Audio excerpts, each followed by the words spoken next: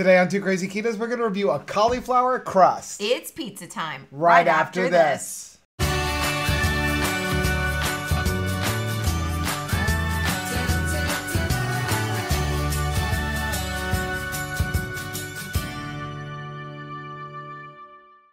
Hey, what's up, family? I'm Rachel. And I'm Joe. And we are Two Crazy Ketos. If you're new to our channel, welcome. Here on Two Crazy Ketos, we do different things like recipe videos, we do product reviews, we talk about various keto topics, and then every Monday, we sit down on the couch for Keto on the Couch. We just kind of talk about what's going on in our lives for the week. You can find us in different social media platforms like Facebook, Instagram, and Twitter. And we have a website, which is twocrazyketos.com, and that's where to find all of our different recipes. Now, we do upload at least 5 new videos every single week, so make sure you subscribe to our channel. And don't forget to hit the little bell icon, and that way, every single time we upload a new video, you'll be alerted to it. Yeah. So today we're going to review a pizza crust from Cali'flour Foods. There's a lot of cauliflower crusts out there, but they are not created equally. And most of them actually are not very good for you. We actually found this one day. We were in Walmart and we were just comparing some different products. And yeah, we picked this up. It's been sitting in the freezer. We never got around to making a video for it. And so we figured, hey, new year, lots of new people looking to get into keto, but the problem is a lot of the cauliflower crusts aren't very good for you. So why not do a review for it? And so, yeah, what we're going to do is we're going to actually just make a plain pizza, right? Nothing on it because we don't want to take away from the crust. Gotta have some cheese. And then we will give it a good taste test and let you guys know what we think. So on the back here, there's a little picture here of the owner. She's cute. It says Amy. Says more than 50 million people suffer from an autoimmune disease. I am one of them. After being diagnosed with lupus, I realized I needed to change my habits. However, I was frustrated because in order to eat healthy, I had to give up my favorite foods. I knew that if I was going to have long-term health and success, I would need to make food that was healthy and enjoyable. I became determined to create tasty foods without sacrificing flavor of health. I measured the success of the products by my inflammatory reactions. I like that. And flavor satisfaction. I finally came up with my first product, a flavor-infused cauliflower crust that tasted as good as it made me feel. And suddenly, Cali'flour Foods was born.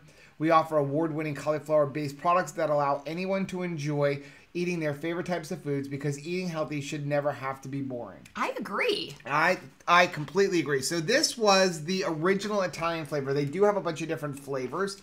And keep it basic. Yeah, so it says on the back here, save time, convenient, easy, healthy, fast food, cost-effective, smart choice, no carbs. We'll get into that when we go through our 5 things review. Mm-hmm. So you're supposed to freeze it. We had it in the freezer. We're going to bake it for 400 degrees for 10 minutes. Then we're going to put our toppings on it and then bake it for another 3 to 4 minutes. So we will be right back. Okay, we're back. And it's pizza. We've got some pizza. Okay, so I put this in 400 degrees for about 8 minutes. Tried to get it crispy the way the instructions said. Looks a little But burnt. the edges started to brown, but the middle isn't. Oh, yeah, I see that. So, but I couldn't get it to get super crispy like a pizza crust. I did try flipping it over. Mm-hmm. It seemed to help a little bit. So after that, I put about 1/3 of a cup of Ralph's pizza sauce on, or tomato sauce, and then we put some mozzarella cheese across the top. Cheesy cheese. Are you ready? I'm totally ready. Okay, I didn't put any extra seasonings. There's no salt, no pepper, no oregano, so we can get all of the flavor from the pizza crust. Okay, so you can see here, that's what we got. It's a very thin crust, kind of like, you know, I would say almost like a blaze crust. Like it's kind of like mushy in the middle because it's very thin for the weight of the sauce and the cheese.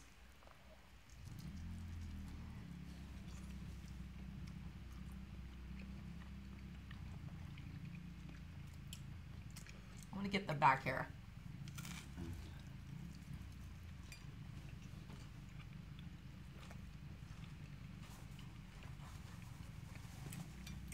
Okay. So the flavor of the spices from the crust, this is the Italian. I think they're really good. Definitely come through. Mm-hmm. I will say there's definitely a cauliflower taste. Yeah. You can absolutely taste that this is cauliflower. Definitely the toppings would help that. I feel like every layer of topping would minimize that. I agree. The only problem is,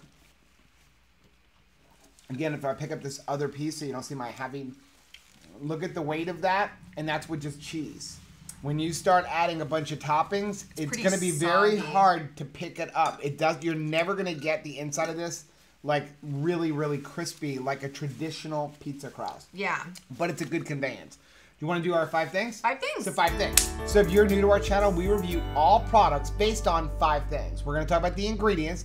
Does it keto based on a nutrition label? How does it taste? How much does it cost? And finally, would we recommend it? Number 1. The ingredients. Okay, so the ingredients in this are fresh cauliflower, mozzarella, which is whole milk, enzymes, cheese culture, and salt. We have egg whites, basil, garlic, Italian spices, which are basil, marjoram, oregano, thyme, rosemary, and parsley. That is unbelievable for a store-bought from Walmart product. Yeah, those are really, really good ingredients. And you know, recently I was actually in Sprouts and there was a coupon for a cauliflower crust. You could get the cauliflower crust or the pizza. And I picked it up and the ingredients were absolutely horrible. And that was in Sprouts. Yeah, I mean, you think that's bad. You should see the one from Green Giant. Yeah. Ho, ho, ho, indeed. Really, really bad ingredients. Scary. So that is really good ingredients. So number 2, does it keto based on the nutrition label? Let me see. Okay, you gonna read this one? Yeah, I'll read this one. So there's 6 servings per container. You get a third of a crust. So what do we have here? Like about a portion and a half. About a portion and a half. So yeah, there's 2 crusts in the package. I like that. Calories per serving are 90 calories, which is really nice. Okay. 6 grams of fat, 8 grams of protein. There's 2 total carbohydrates, but then 1 dietary fiber. So 1 net carb. So if you eat the entire pizza, the crust by yourself, would be 6 total carbs and 3 net carbs. Yeah. If you eat one whole pizza. Right. Wow. That's incredible. And how many calories would that be? So 90 times 3, 9 times 3, 20, 270 calories because it's a bunch of cheese and stuff. That's amazing. That is really, really seriously good. Impressive. Okay, so number 3, how does it taste? I think it tastes incredible as far as the seasoning blends go. What is the obstacle for me is how mushy it is in the middle. Yeah, I think it's got a good flavor. Again, the cauliflower is definitely coming through for me. But they do have different seasoning ones and maybe some of the other seasoning ones. Like they had a hot one, like a jalapeno one. I would probably get that one. Honestly, it's not so bad for me. Yeah, no, the seasonings are really good. I just find a little bit of the cauliflower, but I'm okay with that. But I'm with you. It's this. It's the mushiness of it, but I guess that's how a lot of thin crust pizzas are. Now, it's been sitting for a couple minutes, so it's not quite as bad. No, it's hardening up a little bit. But if I were to put this, like, you know, with a bunch of toppings on it, it's going to be more of a fork and knife kind of pizza than a handheld pizza. But not unlike Blaze, like you said. Yeah. I mean, that's a very thin crust pizza. Okay, so number 4, how much does it cost? Here we go. Okay, so we got these at Walmart, and it was $9 for the box, which is 2 crusts. So it's $4.50. That's actually not bad at all. Now, I did look on their website, and you can buy them on their website, and it comes out to be like $6.35 a crust, but you have to buy it in like a box of like 3 of them. I would not purchase it online until you could go to Walmart and try it and see if I would definitely try it for yourself. So basically $4.50 a crust if you're not finding it on sale anywhere.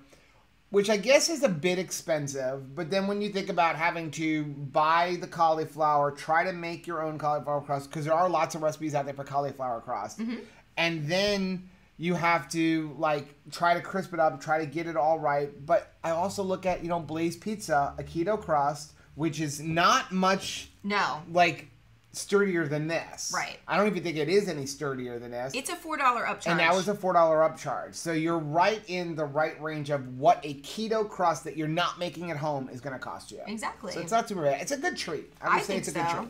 Okay, so number 5, would we recommend it? I would absolutely recommend it. And like I said, the longer it sits, the more it's hardening up. Yeah. So I think just, even though you might want to eat it piping hot, just wait a tick, and then it'll provide a better mouthfeel, I think. I think it's going to come down to, do you absolutely have to have a crust? If you want something, if you're really missing that crust feel, I think that this is a good option. As far as getting it to crisp up. Maybe you can play with the temperatures a little bit. Maybe cook it at a little bit lower temperature, like 300 degrees, but longer. Right. That may help you crisp it up a little bit. It's just going to come down to playing with it a little bit so that you don't get the burnt edges like this, which it's not burnt. It's just kind of overcooked cheese. Well, and that's a personal preference too, because sometimes I like the burnt edges. Right. So, but overall, I would absolutely recommend it, especially because there's like no carbs in it, even total carbs. There's no bad ingredients in it. So it's not something you have to be like, oh, you know, the biggest thing that's going to make this a treat is the cost. Yeah, but it's not going to any kind of like wonky aftertaste. No. It's definitely something that if we were going to a hotel and they had like a little oven there, we'd get like the kitchenette. I would totally bring this. Yeah, because all you need is this and some cheese. Some cheese and some sauce. If you even want to put sauce on, maybe you just want to put some cheese and some, you know, vegetables or something like that on there. I might even just butter this bad boy and put a little bit of garlic and some mozzarella and kind of like your own little crazy bread. Now, one thing before we end the video, I do want to say, I forgot to mention before, when I went to cook it, we had it sitting here on the counter for a couple of minutes and it was starting to defrost. Do not do that. I had a really hard time getting it out of the package because it was defrosting and it was crumbling as I was putting it onto the pizza pan. So I had to kind of press it back in, and then I had to cut perfectly around it. So you definitely want to go directly from the freezer to your pizza pan or your cookie sheet. Do not let it defrost. Otherwise, you have a crumbled mess. Okay, that's a good tip. Well, that is our video for today. Let us know down in the comment section if you have ever tried the Cauliflower Foods pizza crust. And what do you top it with? Yeah. So, like I said, that is our video. Please do us a favor and hit that like button down below. And don't forget to subscribe to our channel and hit the little bell icon. That way, every single time we upload a new video, you'll be alerted to it. Until next time. Bye.